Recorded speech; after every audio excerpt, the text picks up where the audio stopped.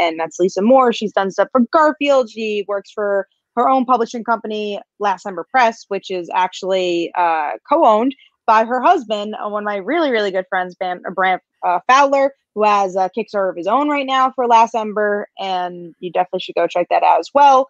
And then, yeah, then he letters the book, and it's nice because I have a good relationship with everybody. And again, Brant's a really, really good friend of mine. Lisa's a good friend. And then Wayne, we become good friends through this. So it's nice. It kind of feels like a comic book family in a way. And I try to make it as collaborative as possible. And that's the finished product. You know, I think we work pretty fast for an indie book, and we try to get it out there for everybody.